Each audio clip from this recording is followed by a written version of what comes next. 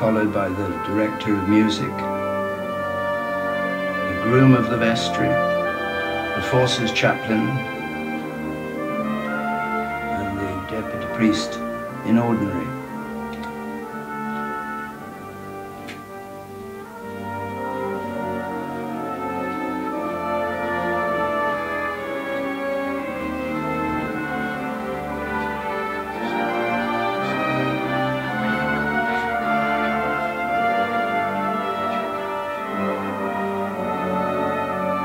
Dean of the Chapel Royal, the Lord Bishop of London, the Right Reverend Dame Sarah Mullally, who will be conducting the service that follows the 2-minute silence.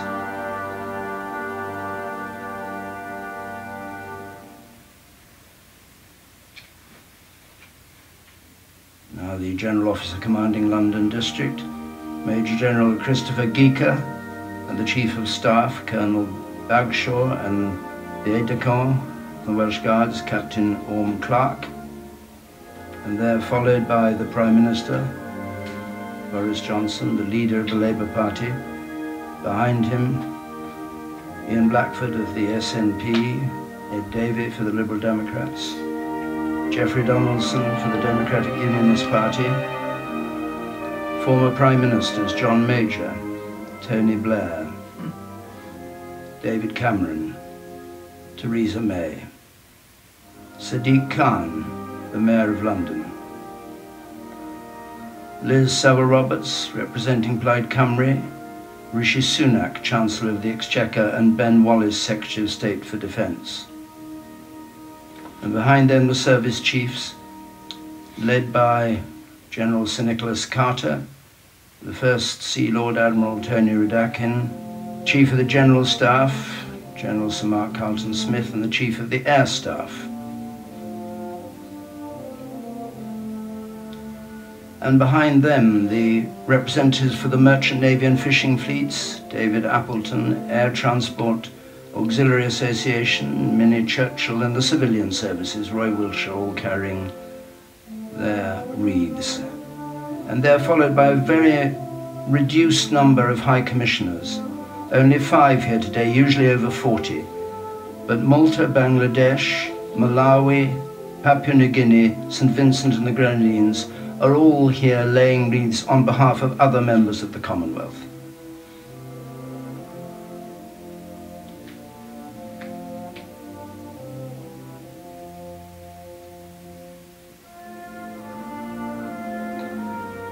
Priti Patel on the left, the Home Secretary, Norman Fowler, the Lord Speaker, and the Speaker of the House of Commons, Lindsay Hoyle,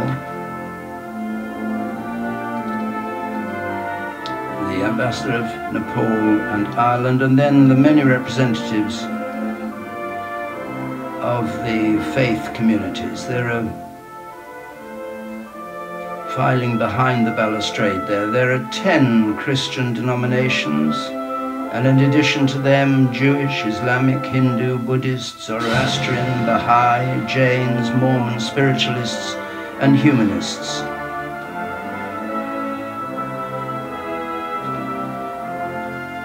Over the years, their number has grown at this ceremony. So it's nearly 2 minutes now until 11 o'clock and the 2-minute silence.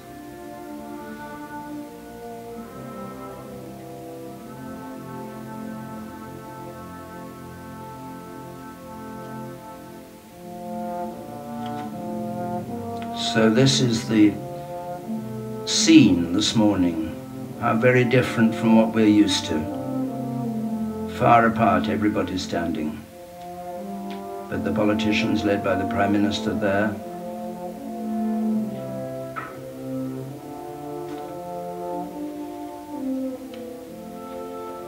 waiting to lay their wreaths. The members of the religious denominations you see standing behind the balustrade. There's every effort being made to keep people apart from each other.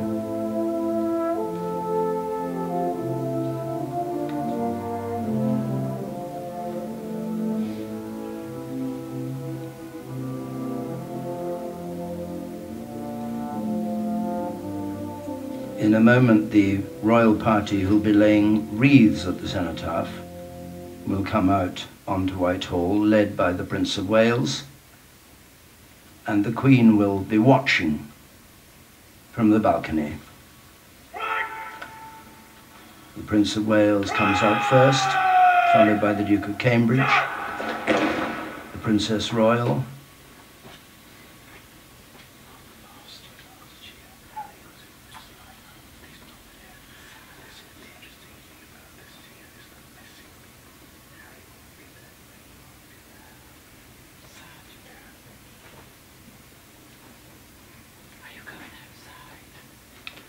and Her Majesty the Queen, who watches from the balcony as members of the royal family take their place to the north of the Cenotaph. The Prince of Wales, who'll be laying the Queen's wreath on behalf of the whole nation. And so we wait for Big Ben to strike, and the 2-minute silence at 11.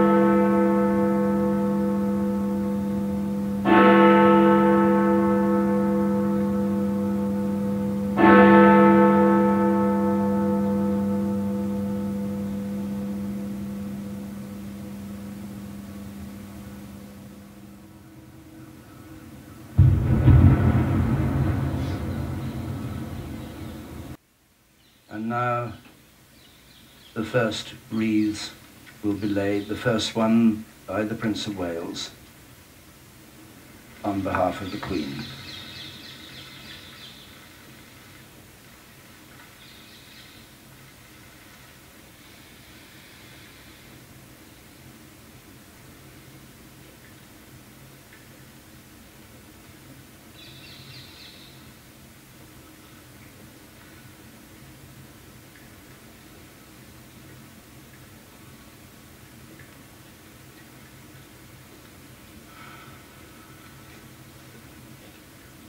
Now, Captain Buryo of the Intelligence Corps on behalf of the Duke of Edinburgh.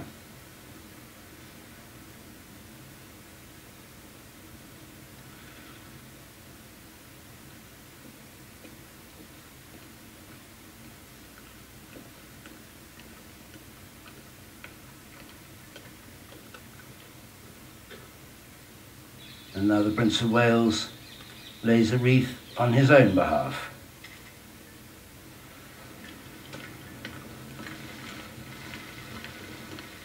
With the 3 white feathers of Wales.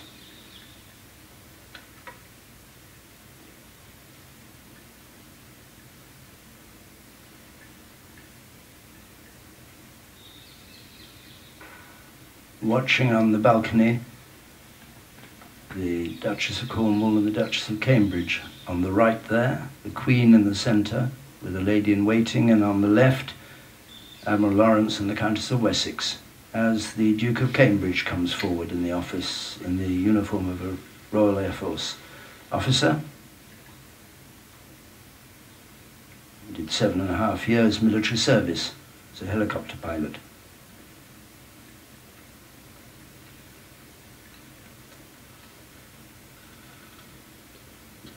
Duchess of Cambridge watching. And next, the Earl of Wessex in the uniform of the Royal Wessex Yeomanry.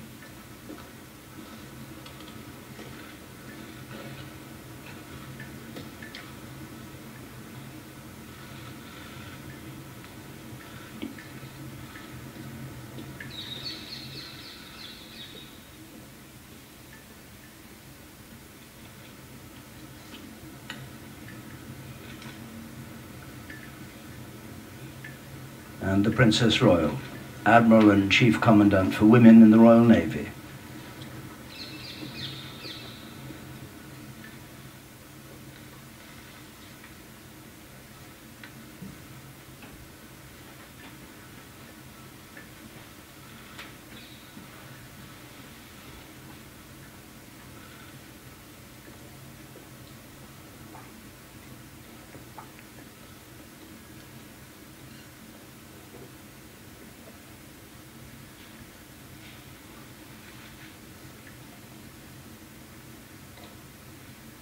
And now the Duke of Kent, Field Marshal, uniform. He was 21 years serving in the Royal Scots Greys and President of the Commonwealth War Graves Commission.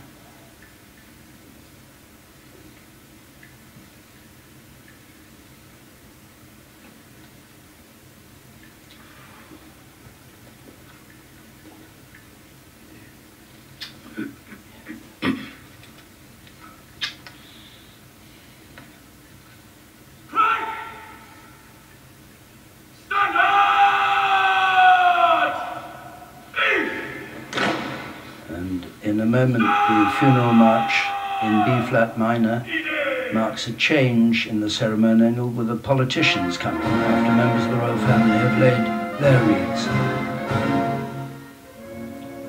led by Boris Johnson as Prime Minister.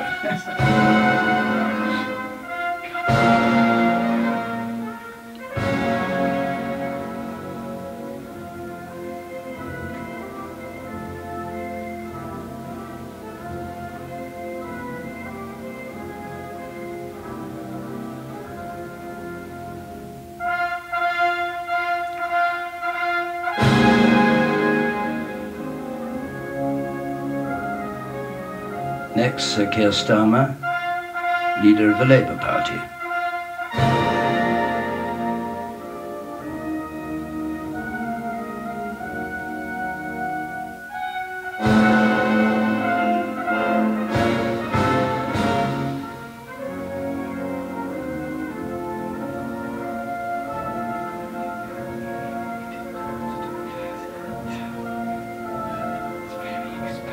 Ian Blackford, leader of the Scottish National Party, and laying a wreath on their behalf and on that of the Welsh National Party, Plaid Cymru.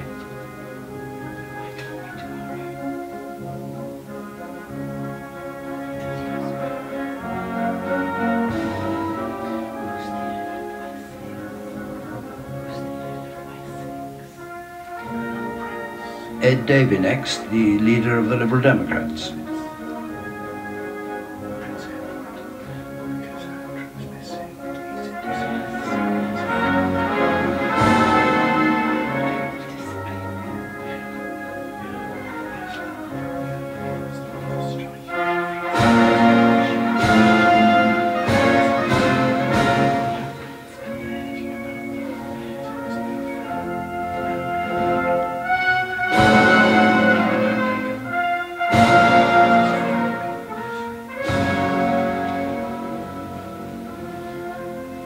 Sir Geoffrey Donaldson, on behalf of the Democratic Unionist Party of Northern Ireland.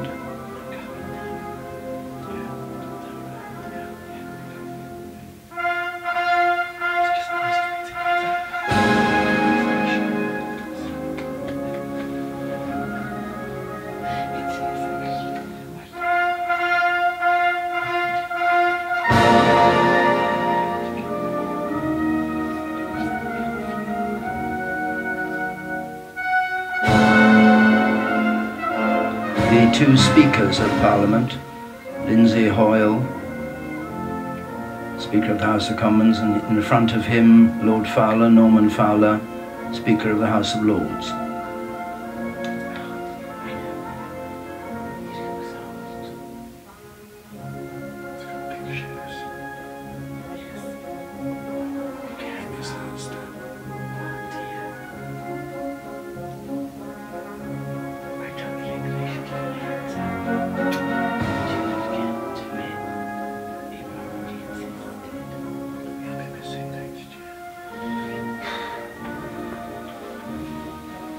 The Home Secretary, Priti Patel laying a wreath on behalf of the intelligence agencies.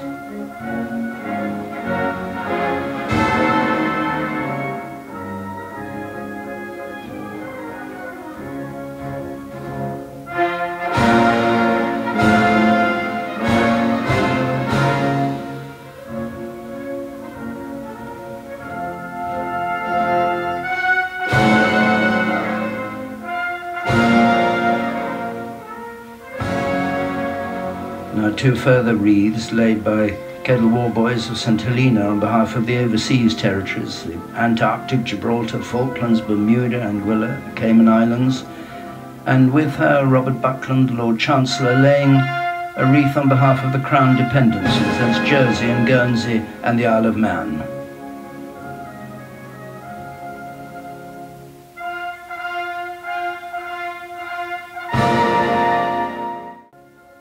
Civilian representatives of the Merchant Navy, the Air Transport Auxiliary Association and the Civilian Services laid their wreaths together.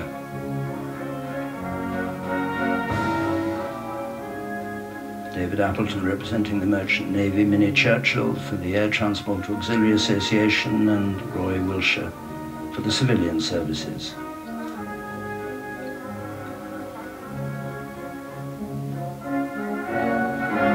That ends the official wreath laying, curtailed this year, and it will be followed by the service as ever led by the Bishop of London, Dame Sarah Mullally.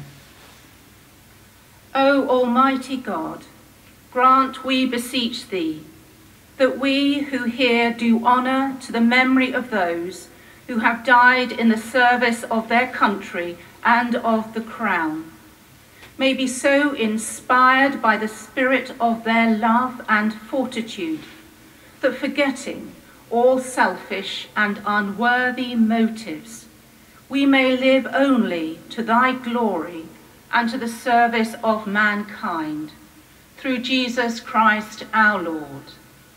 Amen.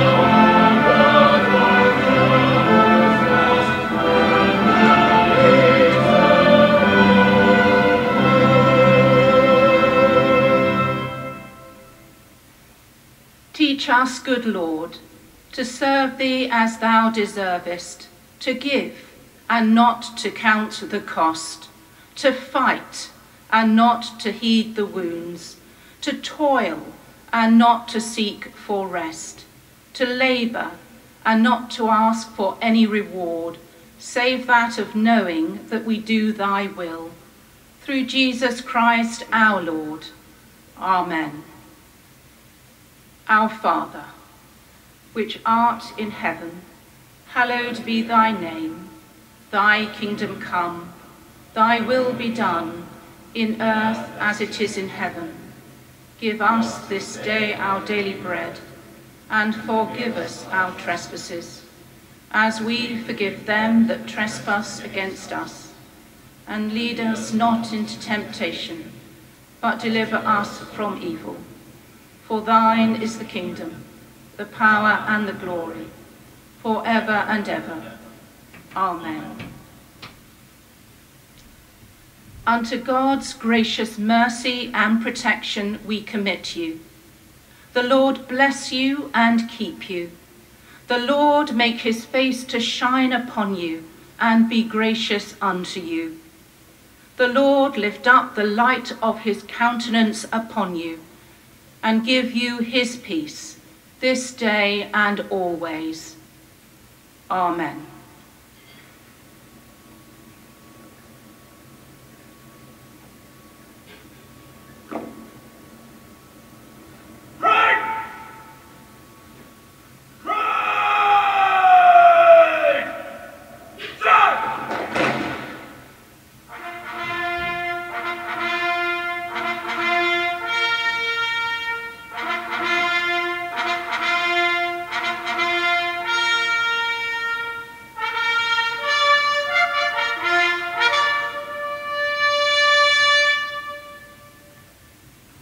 The rouse played by the trumpeters of the Royal Air Force, and now the national anthem.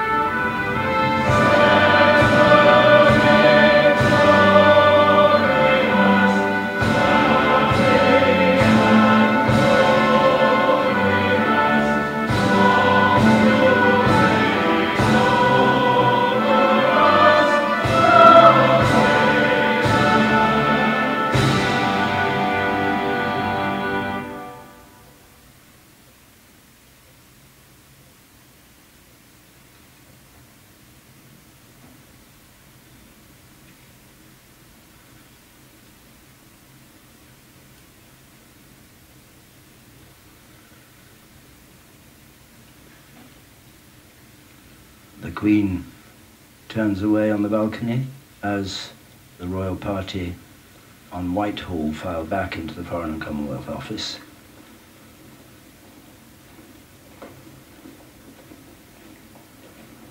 With their equerries behind them who pass them the wreaths to lay, and they'll be followed by the clergy. And this is the moment most years when there'll be a shuffling of feet further up Whitehall as 10,000 veterans wait to come past the Cenotaph and lay their wreaths. But all is silent here today as the clergy, led by the bishop and followed by the choir, leave the area around the Cenotaph.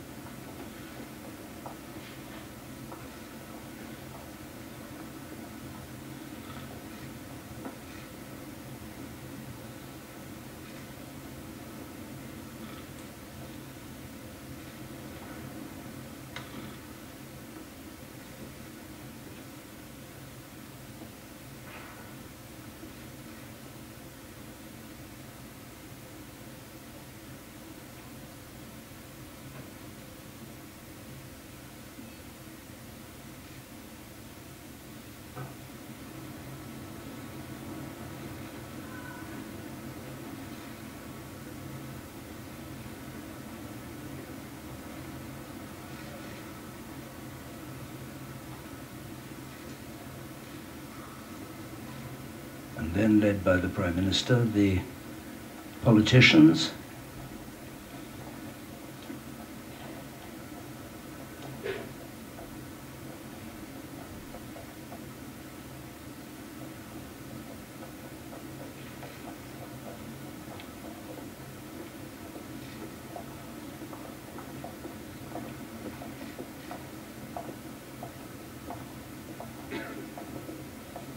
and the Mayor of London.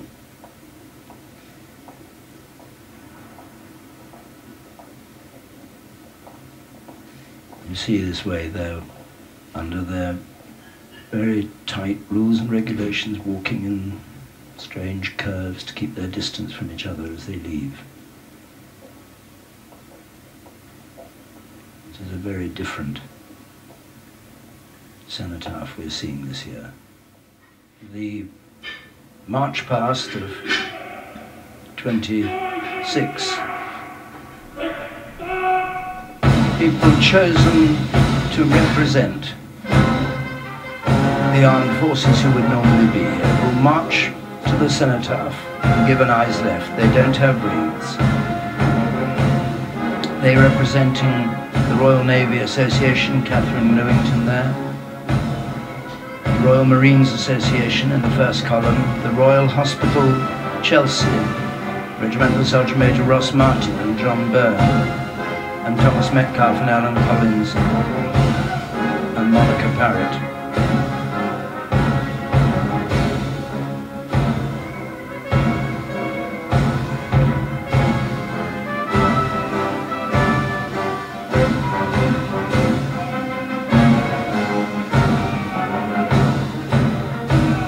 The Royal Air Force is represented here, the Royal Air Force Association, the Merchant Navy Association, never to be forgotten for their role in the World War.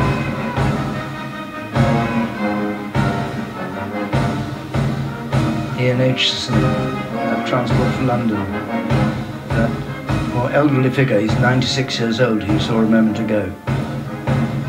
He's here representing Transport for London.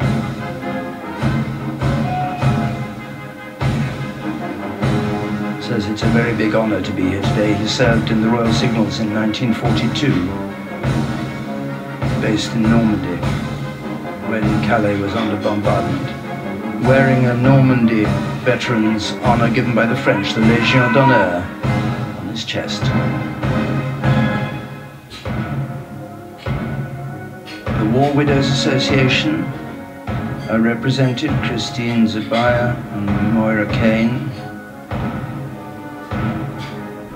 Safa, who we heard from earlier.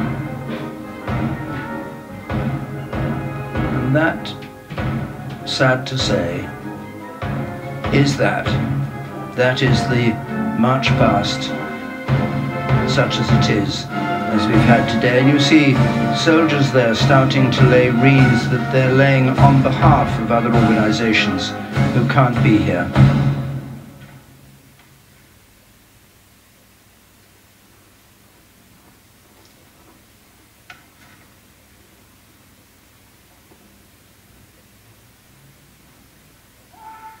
And as these wreaths are brought out, all for contingents who would have been here, let's just rejoin Sophie. Well, who could have imagined this time last year that the world would have been so different? I've come here to Whitehall year after year and stood in the middle of thousands of veterans, young and old, so many faces, so many stories, all with so many stories to tell to each other. And there is so much banter and camaraderie and laughter even as people come together from all over the world, all over the UK, to meet and to remember. This year, though, just silence. Eerie, haunting, those are the words that people have been using over and over again this morning. But it has also been incredibly poignant, even more so in a way, because it underlines what this pandemic has done to us. How ironic that for the first time in 100 years, it is a silent enemy that has stopped so many people coming here to the Cenotaph to remember the dead.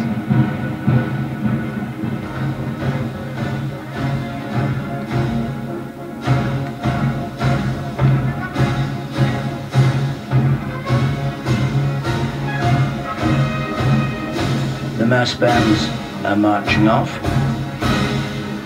and still these wreaths are being brought out, laid on the Cenotaph on behalf of the organisations who couldn't be here. They were asked if they'd like to send a message with the wreaths, and a host of messages came through which have been recorded. One from the British Gurkha Welfare Society, Om Shanti Om, you are never forgotten.